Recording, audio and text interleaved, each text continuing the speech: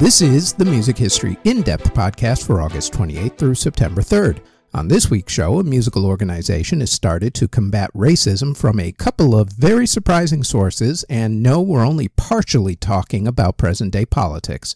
Plus, since that topic is pretty depressing, we're going to do a bunch of birthdays, including one for a king, one for a knight, and a bunch of Rock and Roll Hall of Fame inductees.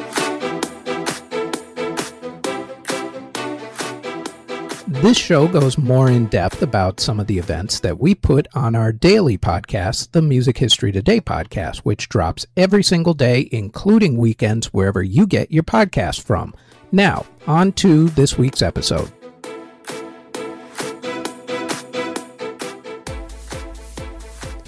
Let's start off by going to a rock festival. Back in 1982, Apple billionaire Steve Wozniak, better known as the Woz these days, thought that his generation was a little too into themselves. Honestly, I think every generation is a little too into themselves, but that's neither here nor there. Anyway, the Woz decided that what the 80s needed was love, sweet love. And what better way to do it than with a rock festival? Unlike the now infamous Fyre Fest, Woz got help from someone who knew how to do these things from the ground up, legendary promoter Bill Graham. Off they went to Glen Helen Regional Park in the San Bernardino area of California. They built a brand new venue, which Woz paid for, bulldozing and everything, along with a new stage. The festival was spread out over 2 weekends over 2 years. The first festival weekend was held on Labor Day weekend, September 3rd through the 5th of 1982. How's this for a lineup for a show? Friday's shows started with technology demonstrations because, well, why not? And who doesn't get excited by new technology demonstrations during a music festival? But what the hey? It's not anybody's festivals but the Woz's, and he's a tech guy, so there you go. After all that fun was over with, it was New Wave night, starting with Gang of Four, Oingo Boingo, the Ramones, who weren't New Wave, but again, whatever, not anyone's festival but the Woz's, he can do what he wants. Also, the Talking Heads, the B-52s, the Beat, better known as the English Beat these days, I guess, and the Police. Saturday had sets by Dave Edmunds, Eddie Money, Pat Benatar, Santana, The Cars, The Kinks, and Tom Petty and the Heartbreakers. And Sunday's shows had Fleetwood Mac, The Grateful Dead, Jackson Browne, Jerry Jeff Walker, and the festival finished with a set by Jimmy Buffett. The second festival was held in late May of 1983. This time it was a 4-day show with Barry Fay promoting it instead of Bill Graham. Guess those two fell out. This weekend was more historical from a musical standpoint. It featured the coming out party in America for both INXS and U2. It was also at this concert that Mick Jones played with The Clash. He would leave the group soon thereafter. Van Halen played, as did Willie Nelson, Motley Crue, The English Beat, Divine Knowles, Stevie Nicks, and the Stray Cats. Lots of people showed up for both events, but with Woz footing the bill, he still lost money, about $24 million between both weekends. Also, there were over 100 arrests, at least 35 drug overdoses, and an apparent murder of a hitchhiker who was going to the show. Okay, at least the Fyre Fest didn't kill anyone, not that we know of anyway. Also, aside from a couple of members of the English Beat, there were no black artists during either festival weekend. Still, being a billionaire does have its perks, and the Woz was no different when he put on the first of his 2 US music festivals, which ran from September 3rd through the 5th, Labor Day weekend, 1982. Next, forgiving celebrities for past transgressions is something that's always fascinated me. We easily forgive some while we revile others. I'll give you a couple examples. O.J. Simpson continues to be vilified for the double murder and armed robbery issues, while basketball superstar Kobe Bryant is looked at as a legend, but rarely are his marital infidelities and his rape trial mentioned. Now, It could be that it involves the severity of the situation. However, Jay-Z went to trial for assault, and no one ever brings that up except when singing H to the Izzo, which has his trial in the lyrics. Mel Gibson is back in everybody's good graces, even though he was caught screaming at his family with some really not nice things to say, including Mel making several racist remarks.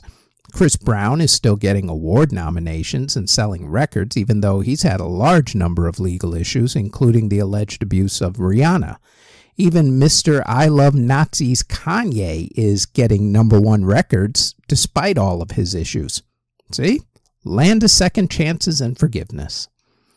I bring all of this up because this story has to do with 3 topics that are pretty relevant to today's political climate: racism, immigration, and second chances. What if I told you that 2 of the most revered artists of the past 80 years or so both made racist remarks that lit the fuse and pissed off enough people that a musical organization was actually started to help combat them, which culminated in an iconic ad hoc concert?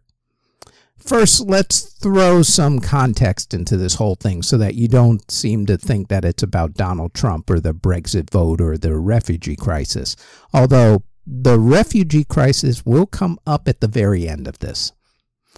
Back in 1968, a British Conservative member of Parliament, English Parliament that is, named Enoch Powell gave what he called the Birmingham speech, but it is now more well known as the River of Blood speech.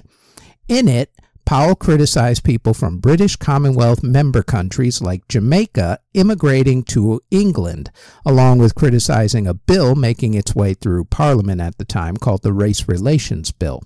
Full disclosure, my mother was one of those people, along with several of my family members who immigrated to England from Jamaica.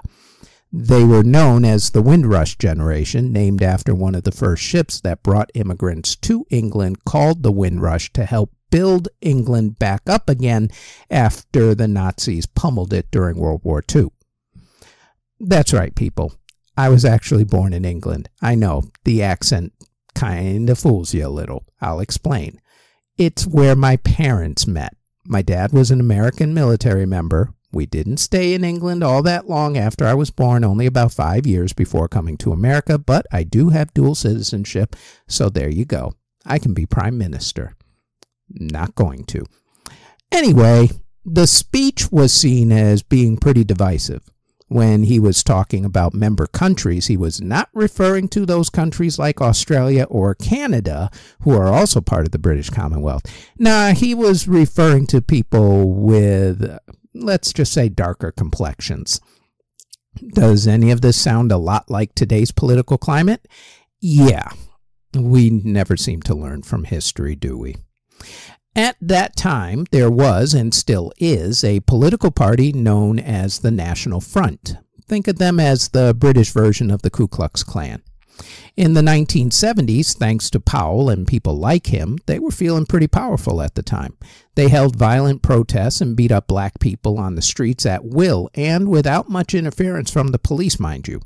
Any black people, or any other ethnic minority for that matter, it didn't matter to these people. They even went to concerts with black musicians and went up on stage and beat black artists up while they were performing.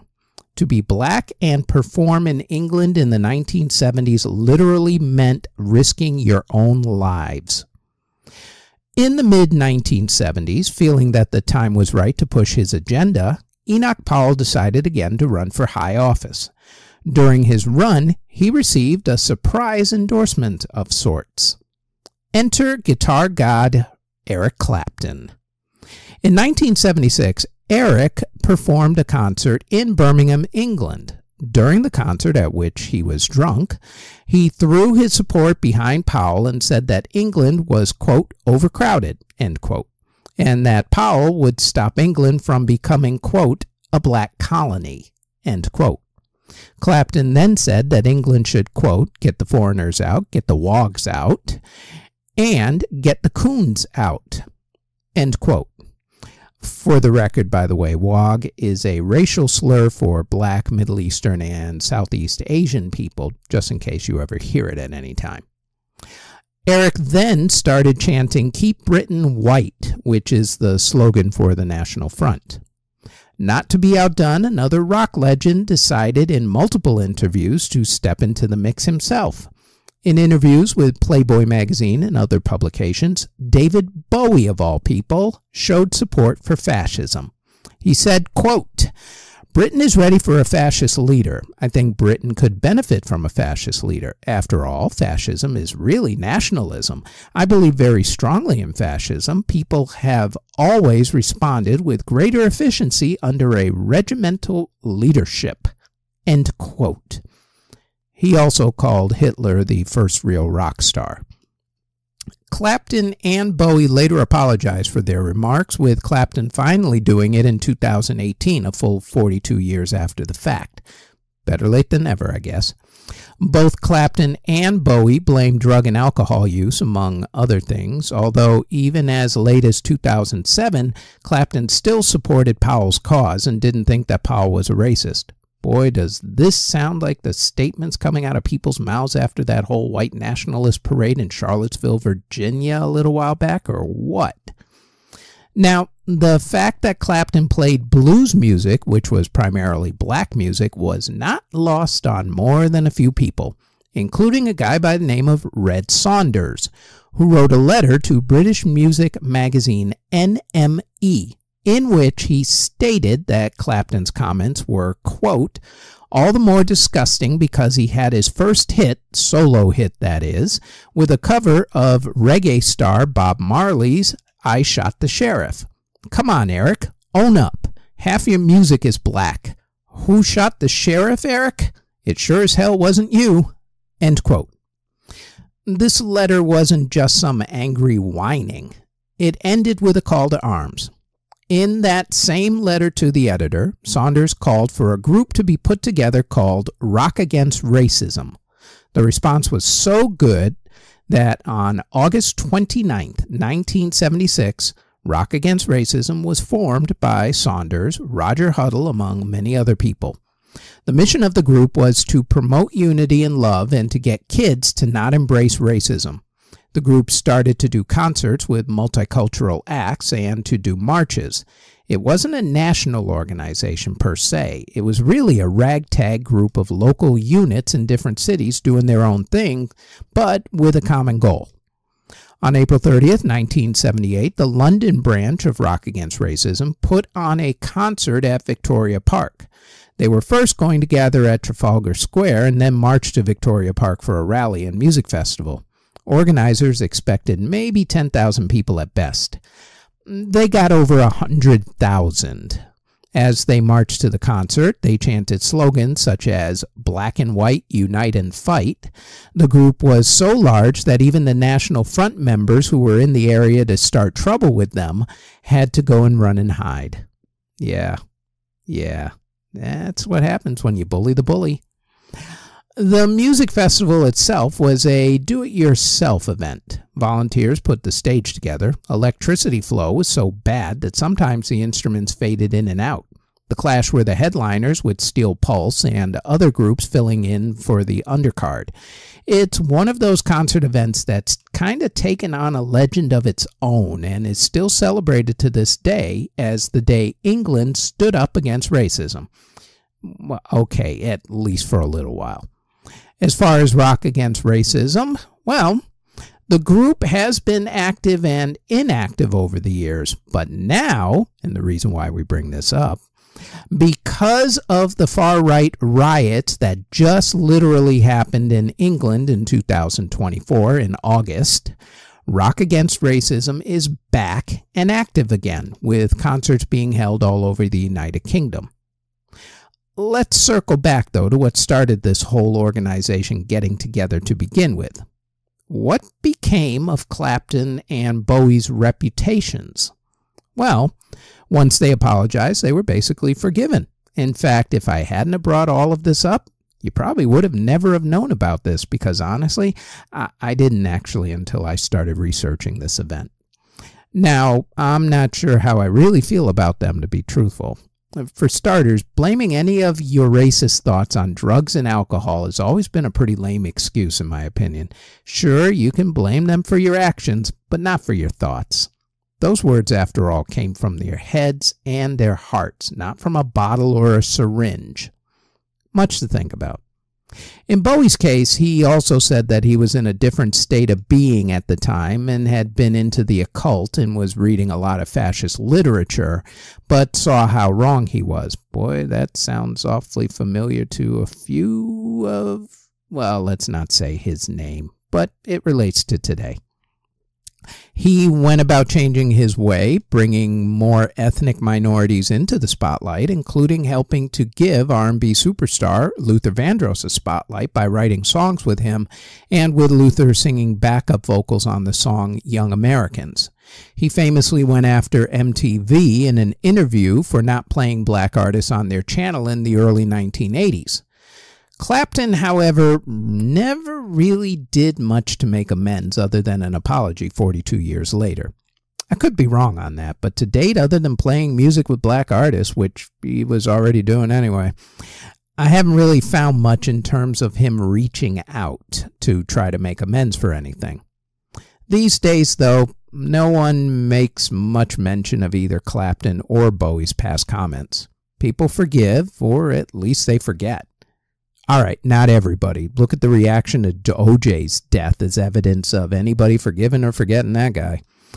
In any event, at least some good did come from all of this when the Rock Against Racism music organization was formed on August 29th, 1976.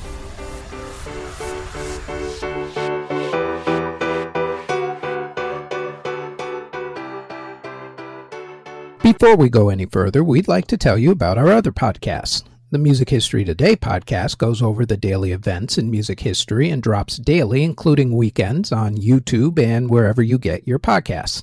There's also the Music Halls of Fame podcast, which talks about a member of the Rock and Roll Hall of Fame, along with other Music Halls of Fame's museums and walks of fame. The Music Halls of Fame podcast drops every Thursday and can also be found on YouTube and wherever you get your podcasts. Now, back to this podcast.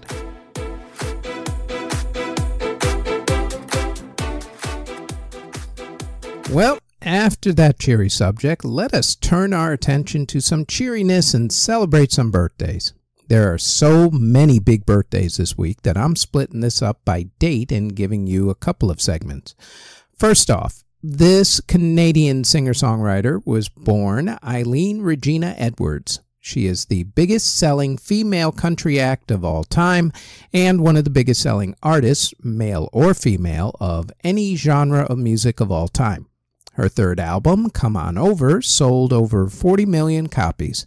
She had to stop performing for a decade due to problems with her voice, but she came back in 2015 to do a tour. She is now known by her stage name, Shania Twain. Born August 28, 1965. Next, this country music superstar burst onto the scene at the age of 13, in which people compared her to a young Patsy Cline. She then started to move to more country pop, started a chain of hit songs and best-selling albums.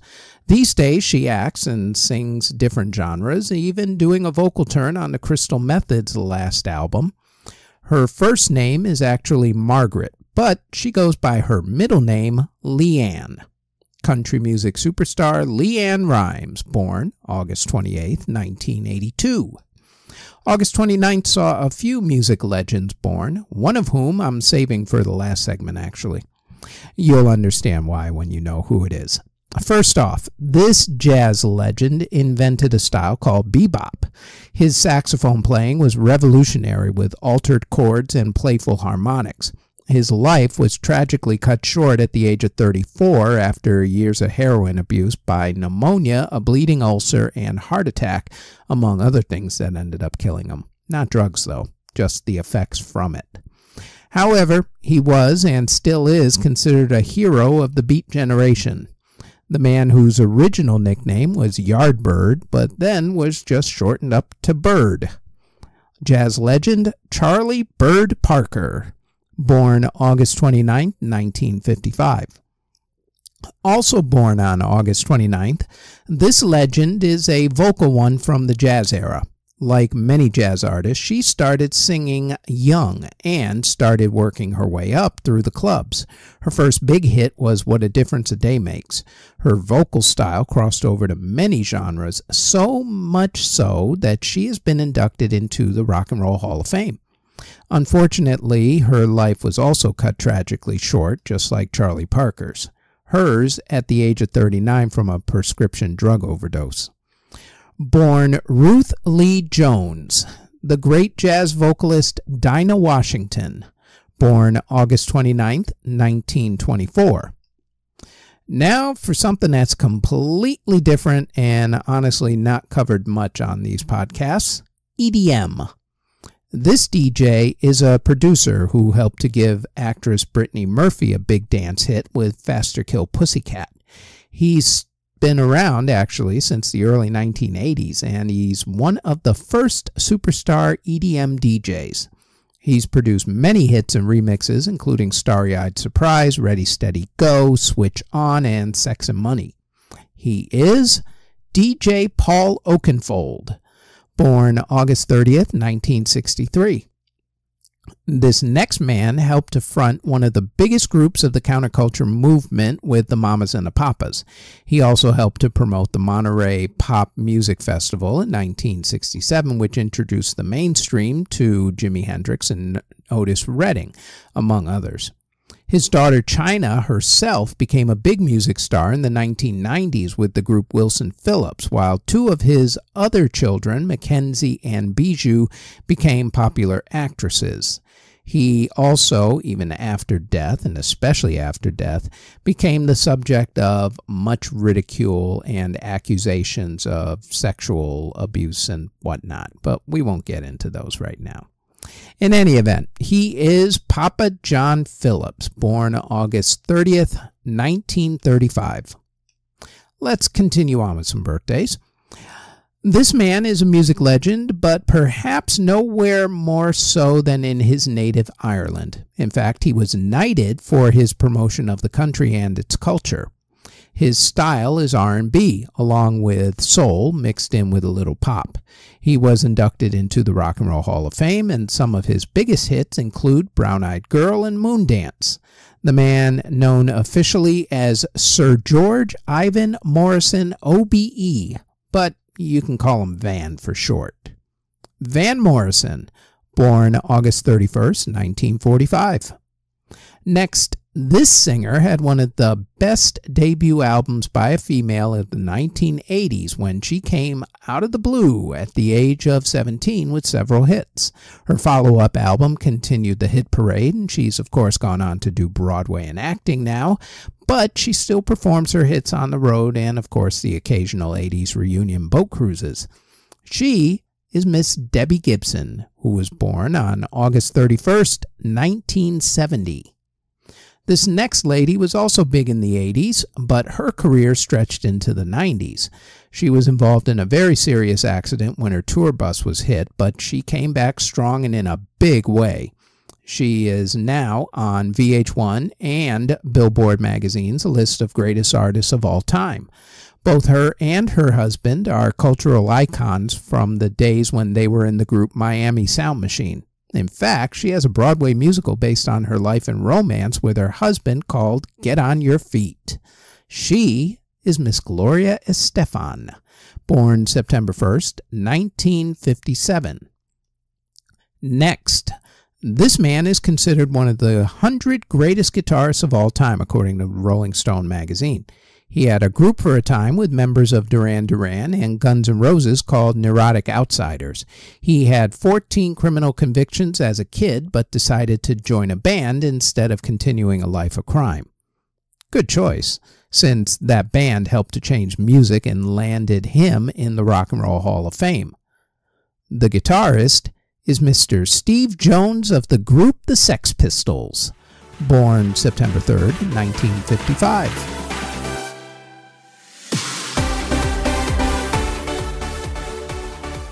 These last two birthdays are huge, especially to Gen Xers like myself. Both of these guys started as members of groups with their brothers. With one, his brothers are no longer alive, unfortunately. With the other, his brothers are alive, but he is not. Let's start with the first one. The brothers Gibb, or the Bee Gees, had two parts to their careers. The brothers of Barry, Robin, and Maurice were born on the Isle of Man in England, then lived in Manchester, England. Barry was the oldest, having been born on September 1st, 1946, while the twins, Maurice and Robin, were born on December 22nd, 1949. They started out in a band called the Rattlesnakes in 1955, but when the band broke up, they formed a band called Johnny Hayes and the Blue Cats. Johnny Hayes only lasted about 4 months as the Gibb family moved to Queensland, Australia, and there they plied their trade by playing at a racetrack as the entertainment break and also in the resort towns along the coast. At this time, they found a manager who got them a record deal, and they came up with their name, the Bee Gees. They released about 3 singles a year that didn't do anything except for a minor hit called Wine and Women. After 4 years, the brothers finally scored a major hit with their 12th song called Spicks and Specks. In 1967, they moved to England again in search of bigger success, and there they met up with the guy who would become instrumental in their success, record executive Robert Stigwood. Under Stigwood's hand, the Bee Gees had some big hits like Massachusetts and To Love Somebody, but then the pressure of fame got to them and they broke up in the late 1960s. However, they eventually got back together in the mid-1970s and started changing their sound to disco, which was sort of underground at that point. It was at this point where fate took over and gave them their magnum opus, Saturday Night Fever. Here's some trivia about the movie that turned the Bee Gees into superstars. It was all based on fake news. Here's what happened. In 1976, music and movie producer Robert Stigwood at that time was looking for his next big hit. He had just come off of making 2 successful movie musicals after his career just being a music executive. He was the one who helped to produce Jesus Christ Superstar and The Who's Tommy. An article in New York Magazine caught his attention. It was titled The Tribal Rights of the New Saturday Night by Nick Cohen. The article told the story of a guy named Vinny and his buddies who were dancers in a discotheque in Brooklyn and who had always dreamt of something bigger. Stigwood was hooked on the story and decided to turn the article into a movie. Vinny became Tony Manero. Stigwood got the Bee Gees to do the soundtrack as they were already making new music for a new album anyway. The Bee Gees just grabbed all of their new music, put it on the soundtrack instead. And then Stigwood grabbed an up-and-coming actor from a television show and released the movie called Saturday Night Fever. Saturday Night Fever became one of the biggest movies of the year. It turned the actor, John Travolta, into an international star, along with getting him an Academy Award nomination for playing Tony. It turned the Bee Gees into one of the biggest musical acts of the century and brought disco out of the minority and gay clubs and made the musical genre mainstream. Soon, every city had disco clubs. Radio stations changed their formats to disco, and even if they didn't, they at least had a top 10 disco list every week just to stay relevant with the times. Here's the thing, though. The article that was written by Nick Cohen was actually fake. There was no Vinny. There was no discotheque in Brooklyn. The entire thing was based on Nick's friends in England. He admitted this in an interview almost 30 years after the fact. So in actuality, Saturday Night Fever is based on fake news. All this while they were being big in the disco era, Barry was writing chart-topping songs for other artists, including Dolly Parton and Kenny Rogers' hit Islands in the Stream, an entire duet album with himself and Barbra Streisand. He also wrote songs for Dionne Warwick, Frankie Avalon, Conway Twitty, Olivia Newton-John, Tina Turner, Terry DeSario, along with writing for his other younger brother, Andy Gibb, and, of course, also the Bee Gees. After the success of Saturday Night Fever, the group put out another chart-topping album called Spirits Having Flown. The Bee Gees' other brother, Andy, became a huge star in his own right with his album Shadow Dancing.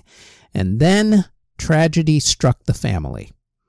First, the inevitable backlash against disco happened that crushed many careers, and the Bee Gees were very much among them. Dance music went back to the underground, got mixed with more electronic music, and became techno, house music, trance music, and eventually the EDM explosion of the 2010s.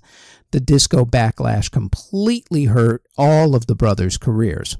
Both the band and Andy Gibb went from being the biggest worldwide acts of the late 1970s to being laughingstocks in the early 1980s as people's taste went more into corporate rock and new wave music, especially thanks to MTV. Brothers Maurice and Andy developed drug and alcohol problems. Andy passed away in 1988 from an inflammation of the heart due to a viral infection. Some people have said, though, that it was really because his heart had been damaged from cocaine addiction that he had gotten over by then, but it had left his heart unable to cope with the viral infection. Regardless, Andy's passing at the age of 30 gutted the Bee Gees. They continued on despite their problems, playing what turned out to be their final concert together in 2002. Then, in 2003, while waiting for surgery to take care of an intestinal issue, Maurice had a heart attack and passed away in 2003 at the age of 53. The remaining brothers made appearances until 2012 when Robin Gibb, who had liver cancer, passed away at the age of 61 from kidney and liver issues. Since then, Barry has performed periodically with his son along with his niece and nephew, along with keeping the band's legacy going with album releases and also now a planned biopic. The Bee Gees together have sold over 220 million records and have won 5 Grammy Awards, all for the soundtrack to Saturday Night Fever. The soundtrack is 132 on Rolling Stone's Top 500 Greatest Albums of All Time list. And even after Saturday Night Fever, they kept the disco sound going with Spirits Having Flown. They have 35 top 100 singles, and during the Saturday Night Fever era, they had 3 of the top 5 songs in the exact same week on the Billboard singles chart. They also wrote and produced a bunch of chart-topping songs, like I said before. The group was also put into the Library of Congress National Recording Registry for the Saturday Night Fever soundtrack in 2013. One of the greatest songwriters of all time, Mr. Barry Gibb of the Bee Gees, born on September 1st, 1946. This second brother is the third music legend this week on the podcast who was born on August 29th, who I saved for the very end. He is one of the very few artists to be inducted multiple times into the Rock and Roll Hall of Fame. He is the only artist who I know of who is in as both a member of a family group and also as a solo artist. Let's give a little context to his background and what drove him. The Jackson 5 were formed in Gary, Indiana. It consisted of brothers Jackie, Tito, Jermaine, Marlon, and their little brother Michael, who was born on August 29, 1958. Their father Joe had a dream of becoming a professional boxer, but he put all that aside in order to support his family, taking a job as a crane operator in the Gary, Indiana area. Joe also had dreams of becoming a musician. He started a band called the Falcons with his younger brother Luther and their friend Pookie Hudson, but the band broke up. Hudson started his own group, which became the doo-wop group, the Spaniels, who had the hit song Goodnight Sweetheart, Goodnight. As with a lot of parents who had dreams that didn't quite work out for one reason or another, Joe pushed his musical dreams onto his sons. He was an excellent taskmaster, extreme to be precise, who would make the brothers practice for hours on end in order to hone their craft. To some people, his behavior with his family bordered on abuse. These days, that would at least get you a visit from child services. But this was the 1960s, so no. The J5, as they are sometimes called, started playing talent shows and then started doing theater shows like Harlem's Apollo Theater. It was at the Apollo that Gladys Knight first heard them and sent their demo tape to Motown Records, where their tape was rejected. They were signed instead to a small label called Steeltown Records. The J5 recorded the songs Big Boy and We Don't Have to Be Over 21 to Fall in Love with Steeltown Records. They performed as the opening act for the group Bobby Taylor and the Vancouvers at the Regal Theater in Chicago, Illinois. Bobby was so impressed that he arranged for the J5 to get a second shot with Motown. He set up an audition where this time president and owner Berry Gordy listened to their audition tape. And yet again Motown turned them down. They did not want a young act at that time because they already had a young act. A teenager by the name of Little Stevie Wonder? Wonder whatever happened to that guy. Now well. However, after thinking about it a little while, Motown decided to take a chance and they signed the band to a contract. And yes, we all know what happened to Little Stevie Wonder. He became Stevie Wonder, the man, the myth, the legend there is. In 1969, the J5 recorded and released their full-length debut album called Diana Ross Presents the Jackson 5. Fellow Motown artist Diana had become the group's caretaker of sorts for Motown in order to get the group acclimated to the Motown assembly line way of doing things and to also get them some extra publicity because Diana was a huge star at that time. That album had one release, but it was a big one. It was their first #1 smash single, I Want You Back. In the next 6 years, the J5 put out 14 albums for Motown Records, including a live album, a Christmas album, a soundtrack album, and a 1971 Greatest Hits album, which for the record was the first album that I ever bought that was not considered a kid's album like Sesame Street. Very proud of that fact. Thank you very much. 1975's Moving Violation was the last studio album that they put out for the Motown label. They also released 17 singles that hit the Billboard Top 100 charts, and out of those 17 songs, their first 4 songs hit #1, and they had 3 others that hit #2. The group had the hits on Motown like ABC, I Want You Back, Stop the Love You Save, I'll Be There, Mama's Pearl, Never Can Say Goodbye, Maybe Tomorrow, Dancing Machine, Going Back to Indiana, and Sugar Daddy. They also became teen idols with a TV variety show which introduced their sister, Janet, to America, and also a Saturday morning cartoon show, which I used to watch in combination with the Osmond Brothers cartoon show. Yes, I'm old. Shut up. Anyway, in 1976, the group left Motown for Epic Records. Jermaine Jackson left the group and stayed with Motown, having a decent solo career, and also, of course, being married to Berry Gordy's daughter, so he really couldn't leave. That would have been bad at Thanksgiving. The Jackson 5 became the Jacksons and put out 6 albums. They had 13 more singles, hit the Billboard Top 100 singles chart, with 3 of those hitting the top 10. Of course, during that time, they also had Michael break out and have a Hall of Fame solo career. Michael had actually started his solo career while the Jackson 5 were at Motown. His first solo album was 1972's Got to Be There. He followed that up with Ben later that year. The title track from that album was also the theme song for the movie Ben about a boy and his rat, and how all the rats attacked and killed people. Cozy little movie. There was a reboot not that long ago with Crispin Glover. Anyway, Michael's theme song won a Golden Globe Award for Best Song and was also nominated for an Academy Award. He didn't win that year, though. He followed that album with 1973's Music and Me and 1975's Forever Michael. He next went and worked on the movie version of the Broadway musical The Wiz, starring Diana Ross as Dorothy. The musical director for The Wiz was Quincy Jones. Quincy and Michael hit it off and decided to work together on Michael's next solo album. That album was recorded between December 1978 and June 1979 in Los Angeles. Michael wrote 3 songs: Don't Stop Till You Get Enough, Working Day and Night, and Get on the Floor. Rod Temperton, who used to be in the band Heatwave, wrote Off the Wall and Burn This Disco Out. Stevie Wonder, the little Stevie Wonder from before, of course, wrote I Can't Help It. Carol Bayer Sager and David Foster wrote It's the Falling in Love. Still a very underrated Michael Jackson song, not gonna lie. And of course, Paul McCartney wrote Girlfriend. She's Out of My Life was written by Tom Baylor, who wrote the song in 1976. For that song, Michael spent the time learning the words instead of reading them while he was recording the song. The song affected him so much that while he was singing it, he started crying.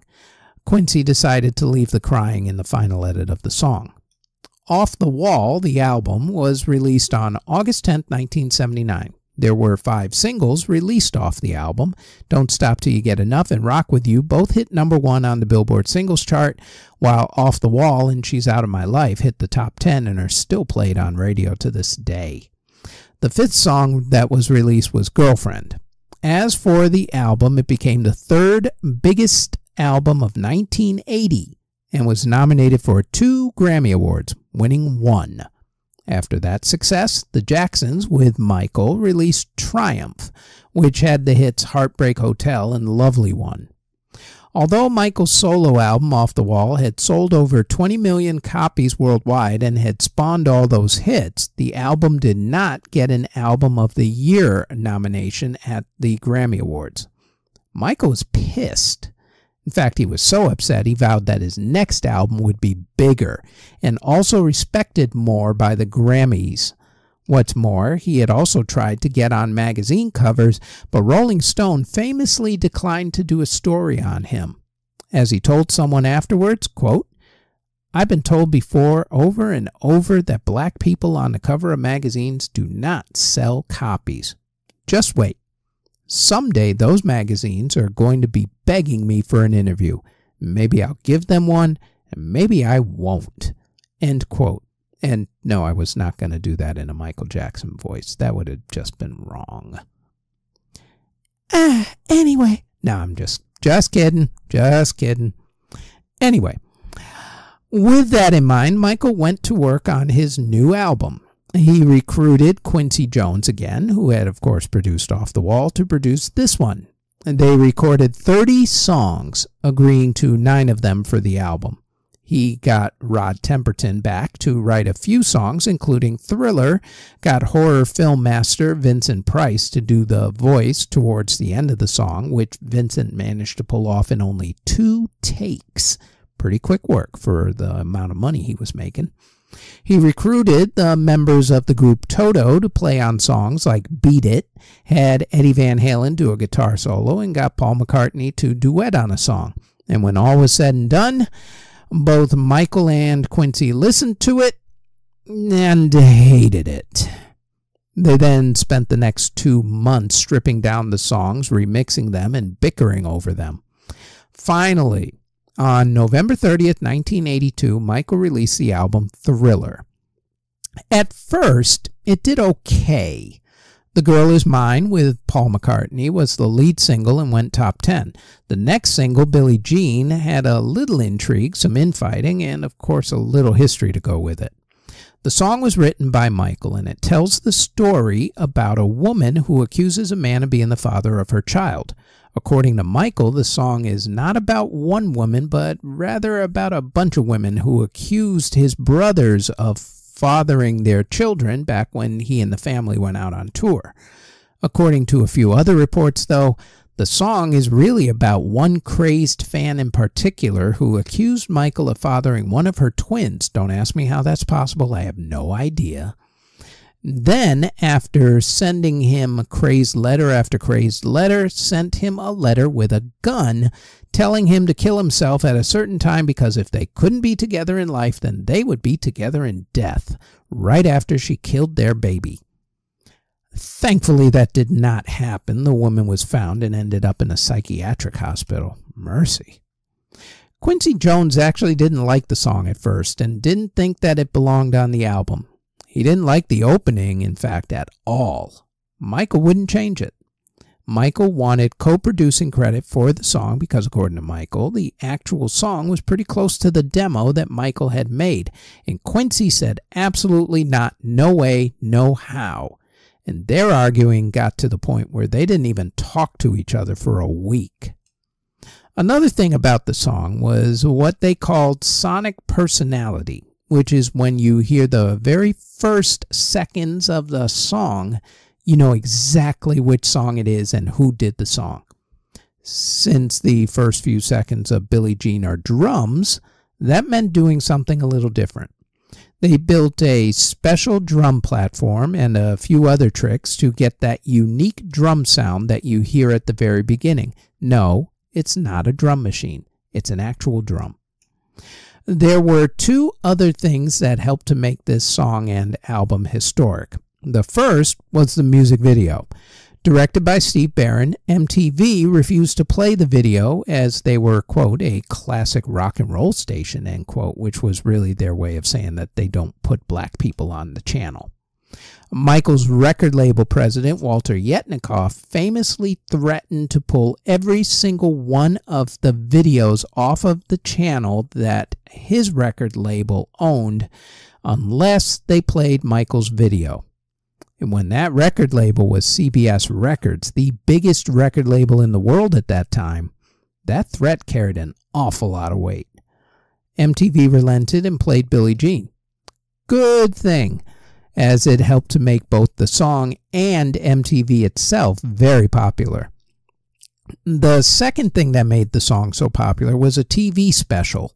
The Motown 25 special was recorded on March 25, 1983 in Pasadena, California. No one knew it at the time, but the one performance that day was going to electrify the world. The special itself was actually pretty good. There were a ton of Motown greats on there. You had Stevie Wonder, Marvin Gaye came back to do a segment since he had left Motown at that point. Junior Walker, Mary Wells, Martha Reeves were all there. Night had a ton of reunions. Diana Ross performed with the Supremes, Smokey Robinson performed with the Miracles, and Michael and his brothers got back together to do a performance there. The Jacksons performed a medley of their biggest Motown hits, and then they all left the stage except for Michael. Michael then performed Billie Jean, which was the only non-Motown song performed that night. And about midway through the song, he spun around, slid backwards, and spun 3 times. The crowd went wild, for they had just seen Michael Jackson perform the moonwalk for the very first time to Billie Jean. Now, the moonwalk itself was not a new dance. People have been doing versions of it for years. In fact, if you watch old videos of 1980s b-boy breakdancers, they did what was then known as sidestepping. Michael actually learned how to do the moonwalk from 2 dancers who had done it on the TV show Soul Train. He just took it to a whole other level and put his spin on it, no pun intended. At the time this special was recorded, his album Thriller had been out for about 5 months and was doing okay on the pop charts. Billie Jean was finally getting some airplay on MTV, but it wasn't a huge smash quite yet. Also, there was no internet to speak of at the time and no social media, so word hadn't gotten out about Michael's performance. That all changed on May 16, 1983, when the Motown special premiered on NBC television. Before that night, Michael was a popular artist with a bunch of hits with his brothers, the Jackson 5, and a few solo hits. After that night, all anyone could talk about was Michael's performance and especially the moonwalk. Billie Jean quickly flew up the charts to #1, where it stayed for 4 weeks. That was then followed up by the song and music video for Beat It, which also flew up the charts to #1. The combination of Beat It and Billie Jean suddenly made MTV must-see television and turned the network into a pop culture phenomenon. As for Michael, it's hard to describe really to anyone these days just how huge he became. Okay, I'm going to try it this way. Take the craziness over Beyonce, Taylor Swift, Justin Bieber, BTS, NSYNC, and virtually every other teen obsession and combine them, and you still don't get close to the craziness that surrounded Michael Jackson. If you don't believe me, check out some of the footage from that era on YouTube, especially some of his live videos. The man literally had thousands of people outside every hotel he stayed at. They had to close off streets just so the guy could go from place to place. As for the album, it started selling 1 million copies a week, plus it went to #1 and stayed there for almost half a year, only to be interrupted in that run a few times by other albums like Prince's Purple Rain soundtrack, before going right back to #1. Michael received a lot of critical acclaim and 8 Grammy Awards, including that elusive Album of the Year Grammy. The album has been certified to have sold now over 34 million copies in America, making it the second biggest selling album of all time in America, behind the Eagles' Greatest Hits album, but it has claimed sales of 67 million copies worldwide. It, to this day, still sells almost 100,000 copies a week worldwide, and it is still the biggest selling album worldwide by far. And since album sales are no longer the way people purchase their music, that record will probably stand for generations. Oh, also about those magazines that wouldn't put him on the cover. Well, Rolling Stone came back begging for him to do an interview with them, even though they had only given Thriller 4 out of 5 stars in their initial review. Who'd have thunk that one? Michael thought about it and then granted them the interview, but only if they put him on the cover. They obliged, with that issue being the biggest selling issue in a very long time for Rolling Stone. And I think I still actually have that issue in my collection somewhere.